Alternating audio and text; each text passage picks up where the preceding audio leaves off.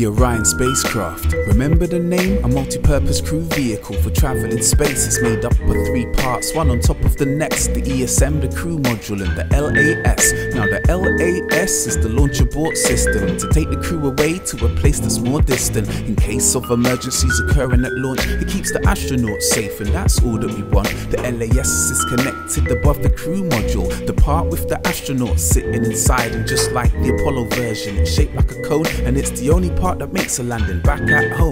Now the bit behind the cone is the ESM, the European service module, with wings that extend in 4 directions like an X to get the sun's energy, and solar panels that convert it to electricity, and it supplies that power to the rest of the craft. But the ESM has got other important tasks. There's avionic boxes with flight electronics to control the spacecraft and provide data on it. It holds water, oxygen and nitrogen too, and tanks full of propellant for propelling us to the moon. And that's all in a cylinder that's 4 meters high, with over 20,000 parts and components inside.